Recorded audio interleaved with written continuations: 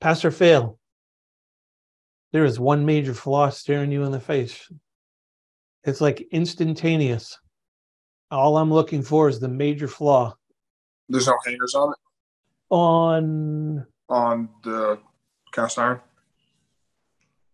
Congratulations! That is the major flaw. There isn't an inspector in the world. Oh, there might be some that if you're following the Cast Iron Soil Pipe Institute handbook and you can prove that you're on virgin soil and you have solid bearing that's been compacted throughout its entire length of the pieces of pipe, then you're fine without hangers. But in most cases, plumbers overdig trenches or they're not paying attention to the excavator, and the excavation contractor overdigs it, and nobody ever gets in a trench with a compactor and does it in compliance with the code. So most inspectors will go, yep, hell no. If you don't do that, you're supposed to be hanging it with A-bands and threaded rod that are suspended from the 4-inch or 6-inch concrete slab in compliance with the Cast Iron Soil Pipe Institute handbook.